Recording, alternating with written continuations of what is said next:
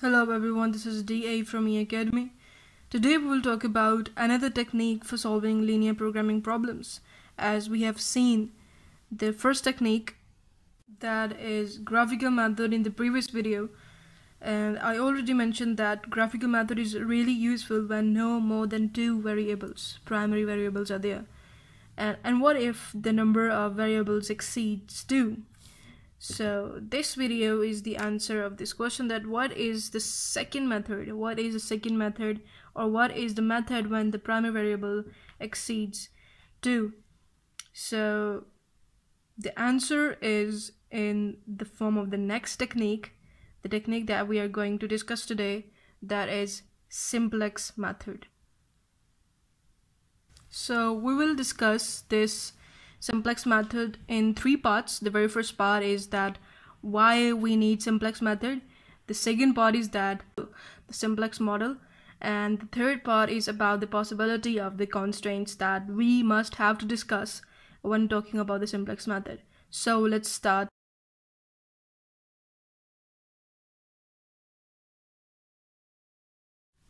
So we have talked about why we need simplex method, that if we have variables that exceeds 2 of this form, that we have to maximize this x1. The objective function is x1 minus 7x2 plus 2x3. So there are three variables that we have to figure out the value in order to maximize our objective function. Now the second thing is that we have to discuss about the linear programming model of the simplex method. So there are two main things in this model. The first thing is about the constraints must have no negative right hand side. So the first part is that all of the constraints must have no negative right hand sides. For example, we have a constraint of the type 4x plus 7y that is less than 24. So this is the right hand side, and this must have to be positive when we're talking about the simplex method. And if we have a type that 4x plus 7y is less than minus 24, this is negative, so we must have to make it positive in order to apply the simplex method. So for making it positive, we must have to multiply with the -1, and by applying the negative sign, this inequality will change its position. So this will be the required constraint then. And the second thing is pretty obvious, that all variables should be non-negative, and all these restrictions of the negative sign are due to the fact that in real life there is no meaning of the negative length, negative time, negative number of products, etc. So the second thing is just same as the graphical technique, that all the variables should be non-negative. So again, the first part is that why we need simplex method, that when variables exceeds 2, in order to avoid complexity, because graphical technique, when we are using graphical technique, having objective function of the variables, that must have variables greater than 2. So the complexity was really high. So in order to avoid the complexity, we will use simplex method. And the simplex method, the model containing the two possibilities, the two restrictions here, that first thing, all of the right hand side should be positive. The second thing, that is pretty obvious in all of the linear programming problem, is that all the variables should be positive. Now the third thing is about talking about the possibilities of the constraints in the simplex method, or why we can form a relative equality or from an inequality of the constraint. When talking about the possibilities of the inequalities in the constraint, so we have two main possibilities: less than or equal to and greater than or equal to sign. So there are two main things. So first I will discuss this sign in the constraint. If I am writing this, that 5x is less than or equal to 50, then right side of this representing the limit on the availability of the resources, and the left side representing the usage of the limited resources by the variables. So here I'm just writing the variable x here. So again, this side, that is a positive side, must be positive when we are applying the simplex method. this side representing the limit on the availability of the resources, and the left side representing the usage of the limited resources by this variable. It can be more than 2 because we are using the simplex method. So here the value of x can be 10 in order to make it an equality. But the task is to figure out the optimal answer, so it must be less than 10. If it is less than 10, then there is a gap in this value and this value. So the gap, there will be a gap between the two values.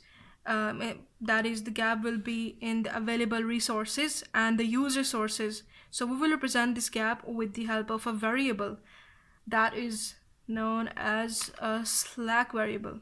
Because if x, because we are talking about the optimality here, x should be less than 10. So I am adding a variable s that is equal to 50 then. So this variable is using here because this is the difference. This is the gap between the available resources and the used resources. Here this variable is known as the slack variable. And because it's a slack variable, by nature it should be positive as well. It's a slack variable, also known as a slack amount of resources or unused amount of resources. Now moving toward this another inequality that is greater than or equal to, taking the same figure here, 5x is greater than or equal to 50. So here again, this is the limit on the availability of the resources, and this is the usage of the limited resources. So here we have greater than sign. This implies that I have to extract a positive amount in order to make it equality. So here I have to add the positive thing because this sign is less than this sign.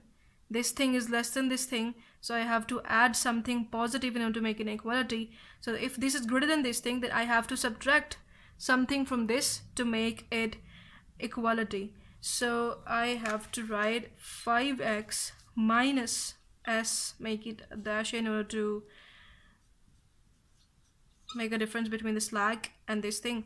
So here, if you're going to make a connection between them, then you can also, without, if I'm not going to add this here, I'm not going to add the negative s here, I must add plus s here, like this. So 5x minus s dash is equal to 50. So this s dash is the surplus amount, or the surplus of the available of the resources. So this is also because I am going to subtract it, so s dash is also positive in its nature. S dash is the surplus variables.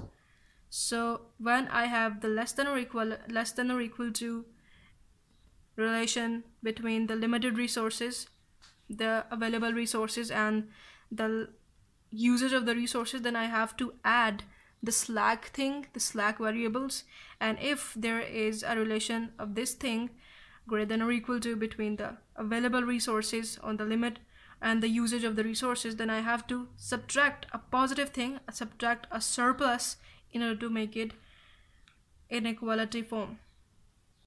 So these are the three main things. Very first thing, that why we need simplex method, what is the model of the simplex method, and what is the main reason, what is the main structure of the constraints of adding the surplus and the slack variables in the simplex model.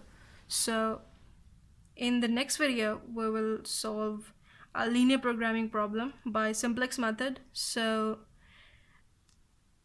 in order to figure out all the things very easily and make a connection with the real life as well. So this is for now. Looking for more such videos, then you can subscribe this channel to watch more upcoming videos. We will meet in the next video. Till then, take care. Goodbye.